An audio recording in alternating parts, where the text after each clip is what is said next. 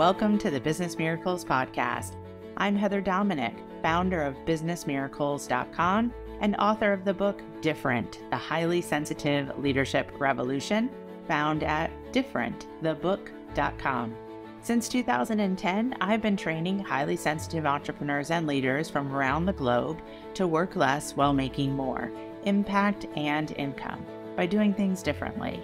I'm so glad you joined me. Listen in and get ready. Get ready for a shift in the way you view yourself, your work, your life. A business miracle. This is a Course in Business Miracles podcast, episode 186, Power of Aligned HSP Community. In this episode, I discuss how I came to see that as HSPs, we need to approach business and marketing differently than the other 80%, and how community is a key component to business success as HSPs. I share how I developed the 3 pillars of highly sensitive leadership success: community, core practice, and consistency, and the 4 C's of marketing success: connection, communication, call to action, and consistency.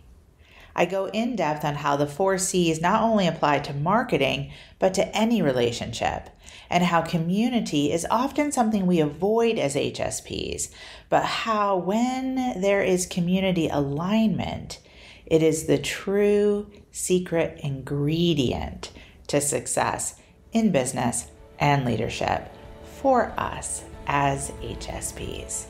Let's dive in.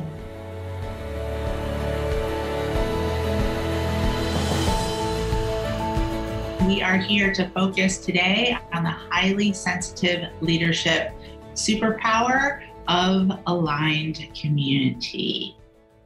So first of all, as we dive into this training topic for today, I want to speak about the 3 pillars to highly sensitive entrepreneur and leader success that I got very, very clear on quite a long time ago.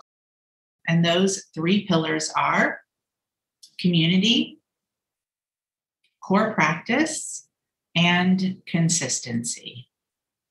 So let me talk a little bit about where these 3 pillars came from. Well, a long, long time ago, before A Course in Business Miracles existed, and it was actually called Energy Rich Coaching, which is still the umbrella for everything that is A Course in Business Miracles and the highly sensitive leadership training programs. I got very clear for myself, even not knowing that I was highly sensitive, that I needed to approach marketing differently. I needed to approach marketing differently than I was seeing the other 80%ers, though I didn't know at that time that that's what they were.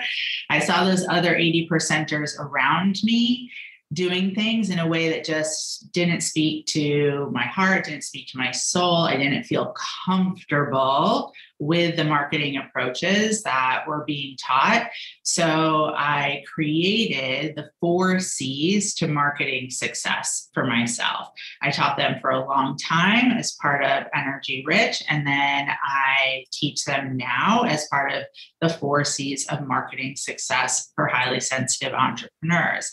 And those 4 C's are connection, communication, call to action, and consistency. Now, with the other 80% approach to marketing, I was seeing and experiencing the majority of the focus being on that call to action. So that could be related to the concept of the hard sell, right? For myself, again, not even knowing that I was highly sensitive at the time, I recognized that what I needed before anything was to be making a connection with those that I was serving. To be able to make a connection and then to be in communication with those people that I was connecting to in whatever way that I was marketing, whether it was an email that I was sending out, whether it was a networking event that I was attending, whether it was a speaking engagement where I was either presenting or attending, and any other form of marketing, including then eventually social media. Although when I developed those 4Cs, social media barely existed, if you can believe it or not. Aging, my self-employment. So connection, communication, and then the call to action. Because what I also discovered is that if I wasn't inviting others that I was connecting and communicating with to join me in exploring whether the work that I did makes sense for them or not, then I actually wasn't marketing. And then I also began to recognize that it didn't matter how much I was connecting with someone, how clear my communication was, how direct my call to action was, that if I wasn't doing it consistently, then all of the energy and effort that went into those first 3 C's didn't really matter. So connection, communication, call to action, and consistency then became the impetus for the marketing wheel, to constantly be in this state of rolling and moving things forward. What I'll also add at this point, though this wasn't part of the original design and creation of those 4 C's, is that those 4 C's are for any type of highly sensitive leadership success, not just marketing. Any relationship to have it be at its most fruitful and healthy space is to be consistently nourishing connection, communication, and call to action. Even if it's with a friend, the call to action is, hey, would you like to get together and go for a walk? Or with a significant other, hey, can we set aside some time that's just for us? Or, hey, do you think that you could actually do the laundry this week? Connection, communication, call to action, and consistency. From those 4 C's, as I grew into understanding myself as a highly sensitive, coaching and mentoring other highly sensitives, I began to notice that there were those 3 pillars that absolutely needed to be the foundational support to be able to then work the 4 C's of marketing success or any other actions.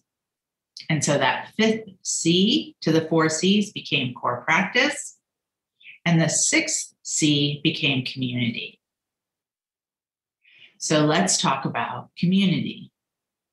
I want to talk about community for a few different reasons.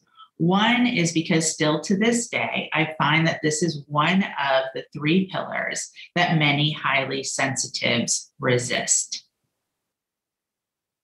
But it is also the pillar that I have truly found to be that superpower to create ongoing success as highly sensitives, and more than just marketing success.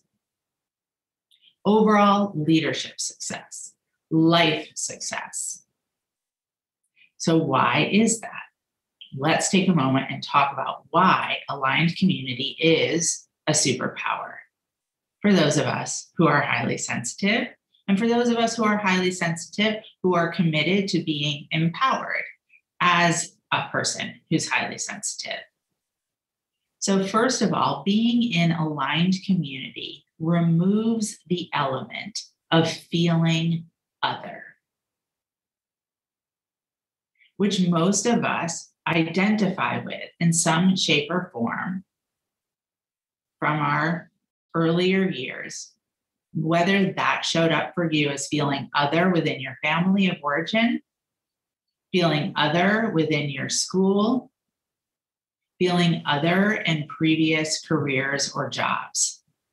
To some degree, in some shape or form, most of us had some experience of feeling other simply because we are 20% of the entire global population. Somewhere along the line, we had the experience of realizing internally, whether it was conscious or not, wait a minute, how I kind of process and approach the world is different than most of the other people that I see out there. So being an aligned community removes the element of feeling other and gives you access to the morphogenetic field. So the morphogenetic field is part of the morphic resonance theory developed by Rupert Sheldrake. So morphic resonance, according to Sheldrake, says that the idea of mysterious telepathy-type interconnections between organisms and of collective memories within species. Those are his words. Okay, so let's talk about what that means. The idea of mysterious telepathy-type interconnections between organisms and of collective memories within species. It's this theory that accounts for, which I'm sure we've all heard stories somewhere along the line, of phantom limbs. When someone has lost a limb, and it's as if they can still feel that limb there, that leg, that arm, whatever it might be. It also is about how, and again, I'm sure we've all heard this in some shape or form, how dogs know when their owners are coming home, even when the owner is over a mile away. And how people know when someone is staring at them from across the room. Again, I'm sure we've all had that experience in some shape or form.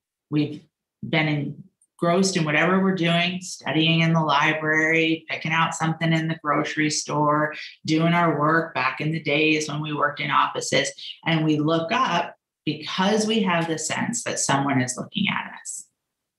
Now, the morphogenetic field, though connected to that resonance theory, the morphogenetic field does not apply to just any group. It applies to a group with resonance. One of the famous studies is the study of the 100th monkey, which is part of, or an example of, the morphogenetic field. The brief of that study is monkeys on an isolated, deserted island have never before learned to wash a specific type of fruit that previously was not found on that island. One monkey finds the fruit, he starts to wash it. Other monkeys around him, through observation, they also begin to wash and eat that fruit. But then what's discovered is that monkeys on the other side of the island almost simultaneously discover and learn how to wash and eat that fruit without ever seeing the original monkey who discovered and learned how to wash and eat the fruit. Taking it one step further, that study showed that an island, not even connected to the original island, again, almost simultaneously, monkeys began to wash and eat the fruit that has never been washed or eaten before. Resonance within the community of monkeys.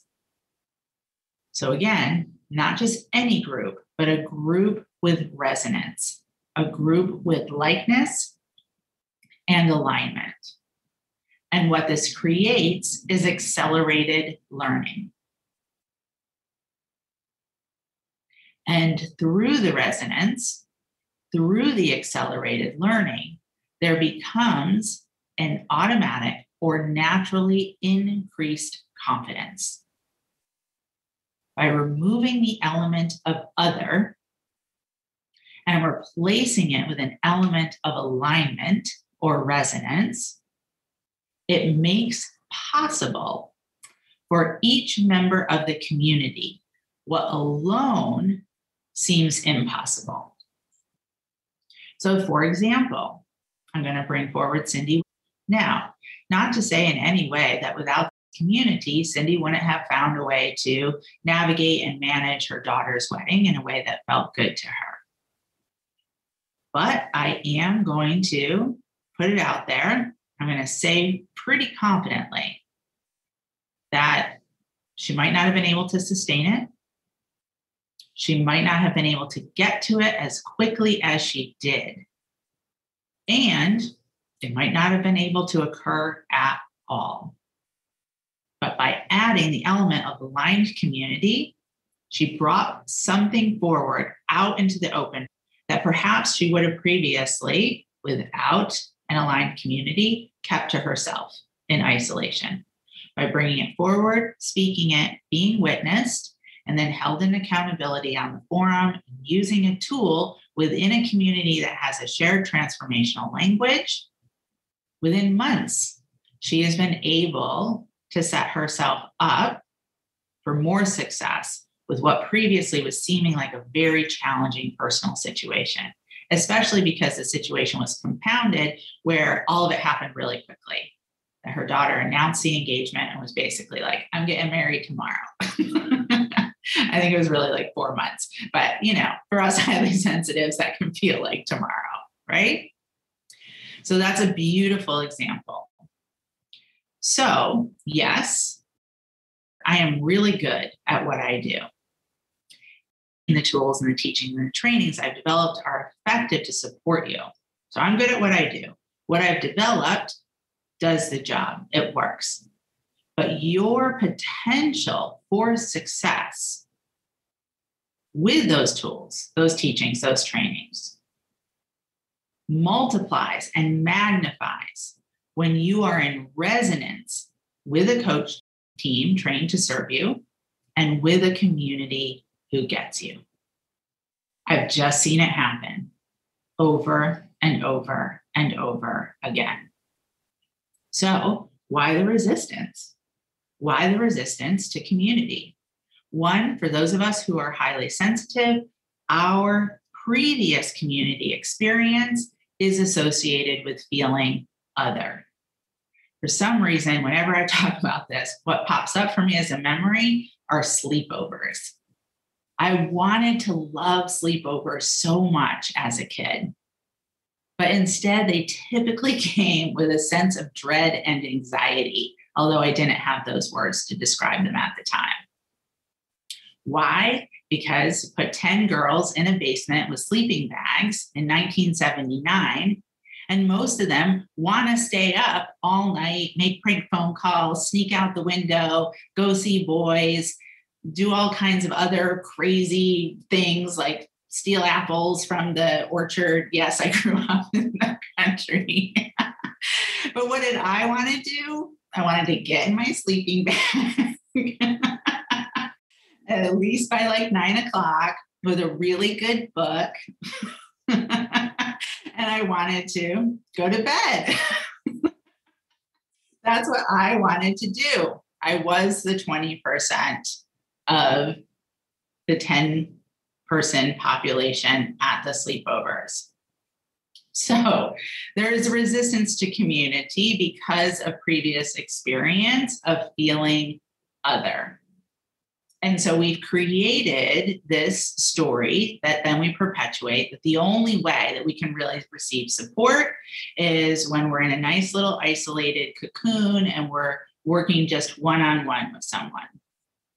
And not that there isn't value or benefit to that, for sure, but I have just seen through practical research over a decade now that the progress is slower when it's only one-on-one versus when there is this experience of morphogenetic resonance. So, how to really benefit? One, by being a part of the highly sensitive leadership training programs. Two, the next step is to show up. However that is, that's meant to look for you, from all the ways that are available to participate and experience community. Step 3, open your heart. Open your heart and let the wave carry you. Let the morphogenetic wave carry you. Step 4, pay attention to intuitive flashes, inspired ideas, touches, and awakenings and dot connections that will occur by being in community. You will receive something by being in the community. You'll get an intuitive flash. You'll receive an inspired idea. There will be an opening and awakening. So start paying attention. And then step 5, the final step, ask for support. Let your voice be heard. I'm going to give you some jump starters, some jumpstart phrases to ask for support. Phrase number 1. Who might have any ideas about fill in the blank? Something that you're wanting to know, something that you're thinking about, something that you need more information on. Draw on the community. It's amazing what the community brings forward in terms of strengths, wisdom, skills. It's incredible. Phrase number 2. Who else has also experienced fill in the blank? Next phrase. Please share your thoughts about fill in the blank.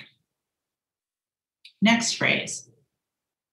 Who else has done fill in the blank? Next phrase. I'd like to share a follow-up thought about fill in the blank. Use as you choose. We are a fully aligned community. We are all at different phases of our journey as highly sensitives, as entrepreneurs, as leaders, but we are all highly sensitive. We are all highly sensitive entrepreneurs and leaders. Just take a breath in and let it out.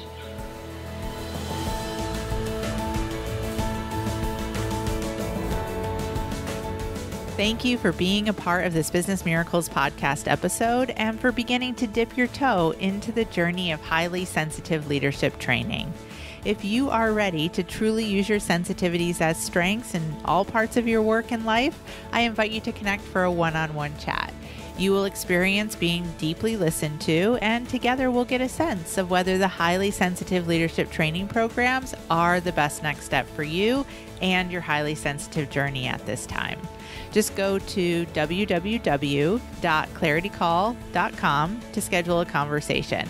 We so look forward to connecting with you. Talk to you soon.